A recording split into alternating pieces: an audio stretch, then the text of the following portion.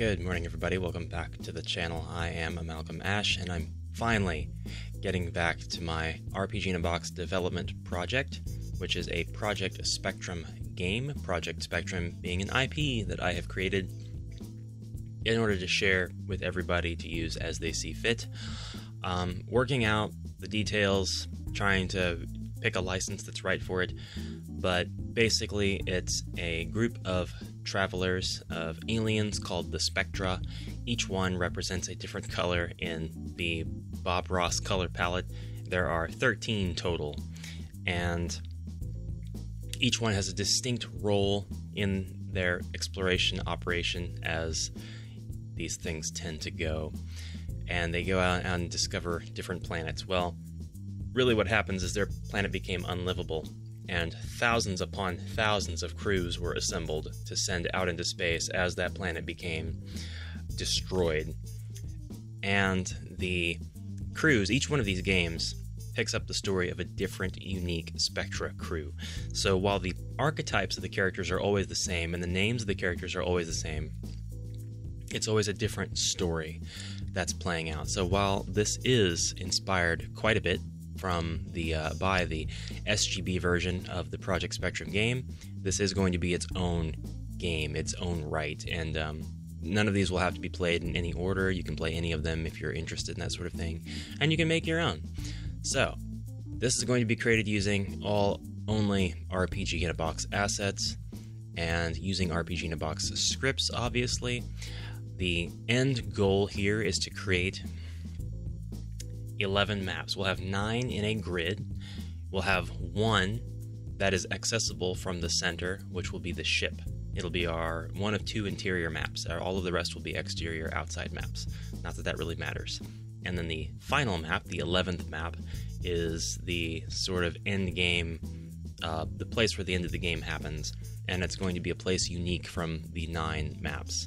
So if I zoom out, our hub would actually be right here in the grand scheme of things, and each map adjacent to it and diagonal to it would be the other maps.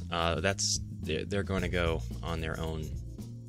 They'll be in their own map files. This is not going to be all together here, but that's basically where they're positioned. So it's my goal to have warps to and from those other maps, and to create this sort of world as a playground before I get too far into making the scripts and the other things that will go into it to really flesh it out, dialogue included. So what I've done is I've created some stuff. I did a little bit of it on camera, and then I decided that that wasn't as good as what I'm going to show you now, to just kind of summarize what I did, and then we'll push forward and take a look at some scripts to get these things connected. And my vlog series will kind of be a mix of things I'm discovering right now in front of you, and then I can ask for help if there seems to be a blockage in the way that I do things, or I will create a bunch of monotonous stuff and then present it to you later. So we're kind of doing both right now. I'm going to show you the voxel tiles that I made. Very, very simple, just to get things going, very prototypical. We have Cave, Cave 2, and Cave 3 voxel tiles. I keep saying they're tiles. Dirt 2 with some rock placement, and Dirt 3 with less rock placement. Grass 2, and Grass 3 with varying amounts of vegetation. I had another one for hub, but that ended up not being necessary, so I can actually delete that one. Please save and close the resource before proceeding. Okay, I have 5 maps at this point, so let me show you these maps. Oh, no, I did more. I did Snow, Snow 2, and Snow 3. Why did I put flowers in the snow? That is for a specific game reason, and we'll check that out a little later. For now, all of my tiles are opened up in these tabs, which I actually really like because I can go revisit them whenever I like and make edits and changes. I discovered while I was creating these tiles, if I have the marching cubes mesh selected, by default it says apply marching cubes at grid boundaries. And when I look at the map, the marching cubes effect is applied. It's not applied here in the preview, but when I look at the map, it's applied. And I can change that pretty dynamically as well. So if I change this to marching cubes and then save it, and then go to my map editor, I've got my hub map, which I decided to put tiles down just as placeholders. This is where I want the warps to be. I've got my dirt map, which you can see all of the green lines. I would like to toggle those off. There we go. There we go. That's what's up. And then I've got my cave map. And you can see that cave 2 tile was the one that I edited, and now it has the marching cubes applied to it. Not just to the edges, but to the interior of the tile as well. So look at that. It is, whoa.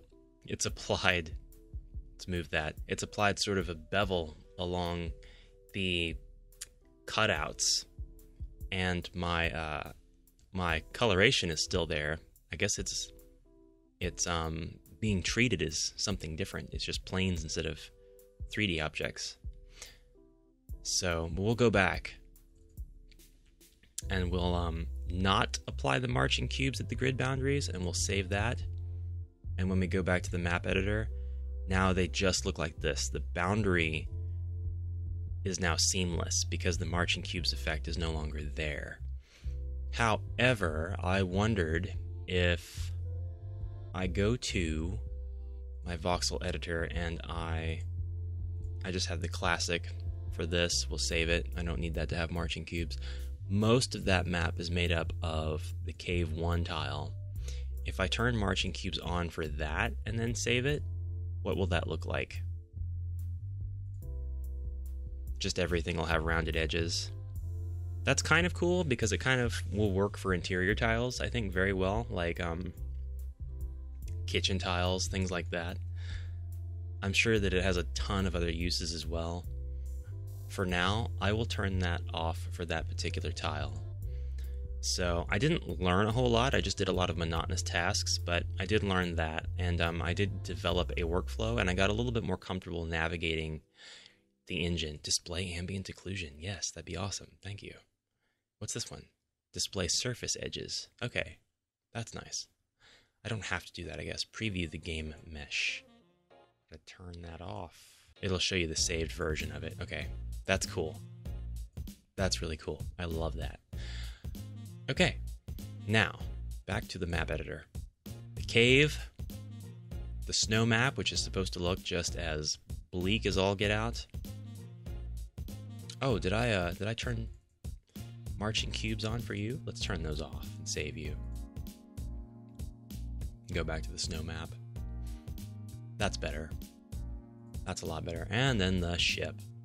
The ship, all I did here was I put a pathway, and I'm going to put a warp right here. So now that I've shown you my scripts and my tiles, now that I've shown you my maps and my tiles, let's try to make a warp here.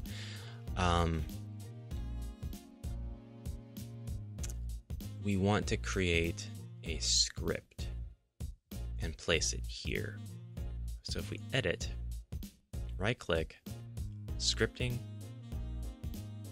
we can add a quick script. And this is the first time that I have exposed myself to this part of the engine. We have available logic, which I don't need. We need available functions. And we can enter a keyword, which is extremely useful. And I think load map is the one that we want. That's our warp. There we go. And we can view the full documentation on this, or we can just add it. And it seems our script is valid right away. So it's really cool that it can do that. Now, how do I get it on there? I just drag it and drop it. Awesome. Amazing. Validate, and it's okay. Now we can hit OK and the script is there. I need to customize that script though. I need to do that in node form, which is what I'm comfortable with. Doesn't appear as though I can switch to that view here, but that's okay. We can edit the script directly in the script editor and it will appear as a node. Is that right? No, it's not there. That's interesting. What if I save this map and then go to the script editor? Nope, it does not show me this script. So I have to give a shout out to 8 Pancakes for Lunch, Jason, who helped me with a really, really cool tip. The one that I'm going to utilize now. I'm going to go to the ship. No, we're going to go to the hub, which is a grassy area where your ship has landed. And we'll copy this. Copy that XYZ coordinate. And go back to the script editor. I really wish I could edit that. But I guess this is only for... map, or for what you might consider common events, right? You can access them. To get to the map script, you're going to have to get to the map. So we've copied this XYZ coordinate. We go back to the ship. Let's remove the script that's there. And let's add, we can assign an existing script, which would mean our, it's our, I can only change it. I gotcha. All right, so let's just add a quick script and we'll do it that way. We'll get accustomed to that. We're gonna add the load map. And then I guess, will that replace that for us? No, that won't replace this. I'll have to be very careful about the syntax there. But I don't want to bog up my custom, or my common event folder, so to speak, you know. Hub is the name, isn't it? Yeah, it's just hub. It is with a capital H, so we'll see if that's valid. We're going to save that and quick play. What needs to be saved? The hub needs to be saved. What else needs to be saved? The dirt map needs to be saved. And the script editor, the script that I have hanging out in there needs to be saved. I love that I can see the asterisks. So, beginning planet in a box. I am, whoa. I am Phthalo Blue. I really need to make those walls impassable. Phthalo Blue, exit. Exit the map. Map hub does not exist. Okay, so lowercase does not work. That's our malfunction. Back to the map editor. Back to hub, ship hub. Edit the quick script and just call this hub the capital H instead. Okay, that's better. Let's save this map as ship instead of ship hub to eliminate confusion. And we'll get rid of its copy here. But I do need to go to the script editor and go to my startup and change that to ship. And now that I've done that, save that script. I don't need this warp to hub script. In fact, I can delete that because I'm not going to have a common event that warps me to one place, bogging up my common event folders. And I'll also delete that. All right. Feeling pretty good about what we've got going on here. Let's quick play again. So I have managed to warp to the correct map this time. Awesome. Beautiful. Love that. All right. Now that we've done that, let's do a warp back.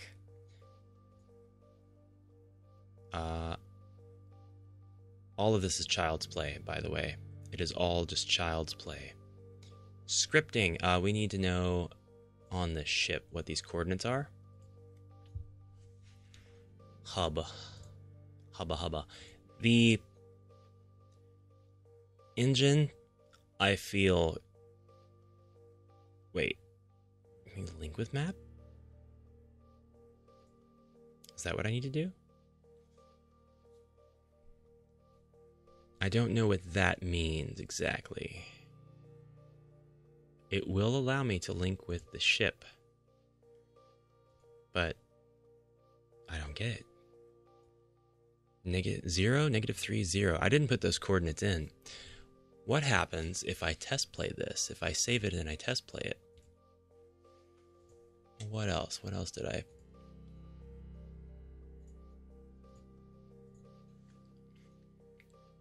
Will it just start me off there? Is that one of the convenient shortcuts? Yes. Oh my god, that is so convenient. Thank you, Justin. All right. Awesome. Obviously, these tiles are placeholders, as I mentioned. There will be like a ship here with a door, and that's where that event will take place, and it'll make a lot more sense in that context. Wow, that's cool. Thank you. Thank you. Let us now go to the dirt map, and we've got only one way in and out of this map, and that is the hub. And that's going to be here. That's going to represent our hub, even though we should start here. I guess we will start here, actually. So we'll replace that with dirt tile. And the cave map, which will start here. And the snow map, which will start here. I was going to say, why is there Z fighting? It just shows up. That Z fighting just shows up in some places. But when I set the tile down, everything's fine. Everything is just hunky-dory. There was no Z fighting there because the tile was replacing the tile underneath it. Okay, so having done that, we should be able to set our warps now pretty quickly, right? So we will right-click this in edit mode, copy its coordinates, and then go to the hub, and I can link you with the dirt map. How did you know? How did you know that that's what I wanted to do? And if I go to the dirt map, what does this do now? What does this say? Edit the quick script? It's just there. It's just there. So is it because of the coordinates that you copy? So if I right-click this, copy the coordinates, go back to the hub, and just right-click this and link with map, snow map appears on there now. And then here, this would allow me to, I can link this to the hub, but you shouldn't know where in the hub I want to go, right? You wouldn't know that.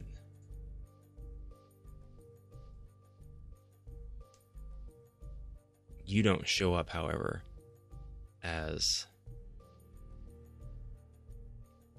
an option from this map. So, okay, we'll copy the coordinates and we'll go to the cave map, right click, and link with map. Hub, I think that this has accomplished what I needed it to, like, way faster than I thought it would. I was going to make some suggestions, but if this does what I think it does, there will be no need for any of my suggestions. So this should bring me outside. I really need to adjust my start space to be like right above this door. And I already have tested that. I know where that brings me. This will bring me to the snow place. Dumps me out right on the tile. When I go back, I'm back there. Awesome. Amazing. Cave. Awesome. Amazing. Fantastic. Really, really cool. Really cool. Fast map linking. That's incredible. Okay. That's a big win. That is a huge win. That actually completes my task for today. I just wanted to make the maps, the new tiles, and link them all together, and I have now done that. I have 5 maps that are all linked. That's amazing.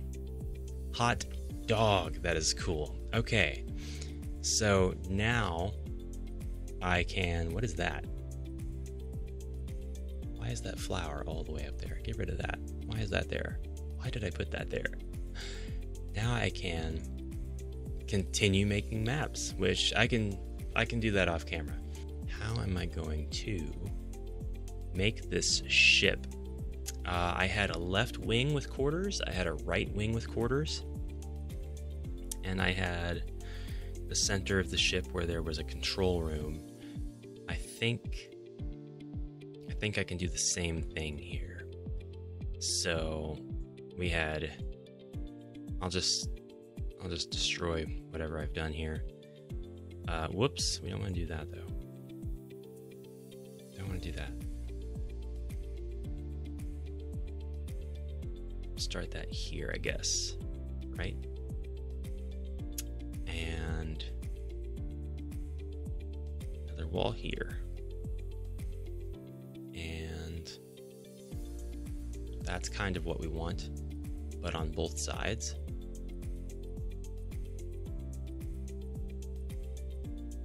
It's a pretty simple design. Not amazingly complex by any stretch of the imagination. Alright, so we have basically research, hall, quarters 1, control room, quarters 2, I think engineering, and then like where the escape pods and things are. Maintenance. I think that was the ship layout. It's a very small ship. Like it's pretty big. I guess it's the size of I don't know, a large gas station. But it you know, people are like, I've never been in a gas station like this, Ash. What are you talking about? But it has escape pods and things in it too. It's just when it lands, it's not going to make much of an impression. It itself is, after all, kind of an emergency escape vehicle. Now that I've done that, I need walls. I have inner corner walls. That'll work perfectly fine. I guess I did prepare for that, which feels good. Feels good that I was able to make some sense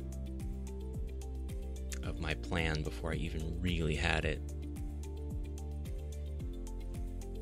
And use these for the...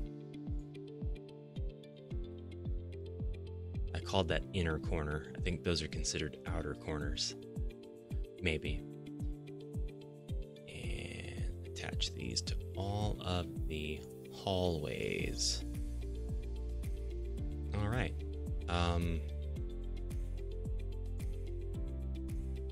Need to change these walk types somehow. Not like this though. Not like this. Actually, can I make it to where you can't crawl on the wall? I'll worry about that later. For now, this is the ship wall. This is the other corner. And that'll work, yeah. We'll place one down in the lower left-hand corner of every room. just like that. One in the upper right-hand corner of every room. I've already missed one, I see. Don't worry about it. Upper left and right.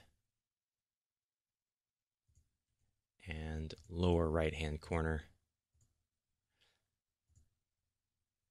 Doing things a bit convoluted, maybe.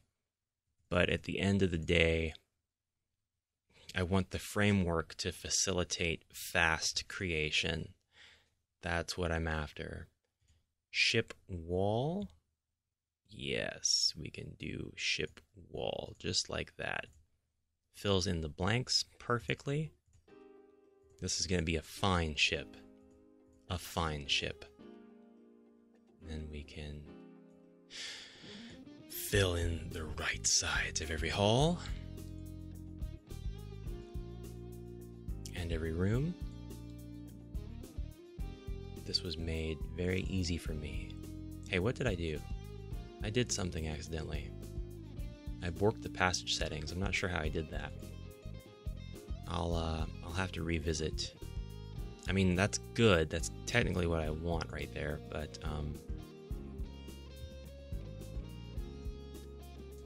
you know, I need to know what I did so I don't do it by accident when I don't mean to do it, is the thing. Now we can do the tops of these rooms. And flesh out the corners of the other guy, the other rooms. And the right side of whatever's missing there. Oh, all I did was click and drag. And it started to create box style, but what happened is it took away the linkage on that side. I could see that being a thing that happens accidentally every once in a while. In this case, it didn't hurt anything, it actually helped it. And finally, right there, and I think that completes all of my rooms, just the skeleton of them. So that's wonderful. Now, I can decorate things just a little bit with some lighted pathway. And use an X for that one. Lighted pathway, here we go. Probably use regular ship floor for this room, however. And I am definitely going to need doors, and I'm definitely going to need a tile that's got the wall and then like a separation on one side, unless I've already got that. I don't think I have that. I don't think I have that. I can make that though. I could probably make that right now. Right? So we want this, but then we want a protrusion right here. So easy peasy. We'll just dropper this and add the tiles all the way up, all the way over, and then should be able to just do that. I honestly think it's that easy. Let's save that as ship wall door frame. Should be that simple. And we'll go back to the hub map. And I need to add these ship wall door frame. I need to add it here, here, here, here, here, and here. Here and here. Here and here. That is lovely. Whoops. Whoops, whoops, whoops. Okay. So, right here would have been a mistake. Let's correct that really quick. We'll get the we'll get our corner back. As soon as I can find the correct corner. That's it. Right there. There we go. And there you have it. This is the work in progress of the ship upon which story begins to take place. edit mode, get rid of that guy. Goodbye, thank you for your service. And that concludes the time that I have for this video. Lots of map designing, well, not really a lot. Some playing catch up, some creating tiles for maps. And I only spent about half an hour doing all of that stuff off camera. So the total time that I have now spent on creating this game is the total time of this video and the last video plus 30 minutes. And this is the point that I'm at now. Could I prototype this faster in another engine? Only ones that I am very familiar with. I'm still getting familiar with this one, but I think it speaks leagues that I'm at a point now where I feel comfortable enough to make these maps and make these tiles that can interconnect in such a way that they create walls, three-dimensionality. So, very happy with this. Very happy. I'm very pleased with myself at my small, humble ship. And I can't wait to fill out these rooms and flesh them out with stuff. One of my favorite characters is Dr. Sap, and her lab is right here. She is very kooky. Then Titanium White's control room is here, and you'll start out here in these quarters. Might branch them off. This does look a little bit different than my SGB map, but that's okay. I really just wanted to have this sort of confined feel. And then this is the exit to the ship, of course.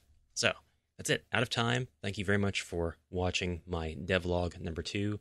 Please stay tuned for the next one. I'm going to try to make sure it doesn't take as long to get to it. I've been super busy, but I'm finally getting through all of the stuff that I've been busy with and getting it off my plate. And that feels really, really nice because it's like I got a surge of busyness and I actually rode that wave, surfed it, and I don't know how to surf, but I didn't wipe out. So that's enough about that. I hope you have a fantastic day, and I'll see you tomorrow. Until then, bye for now.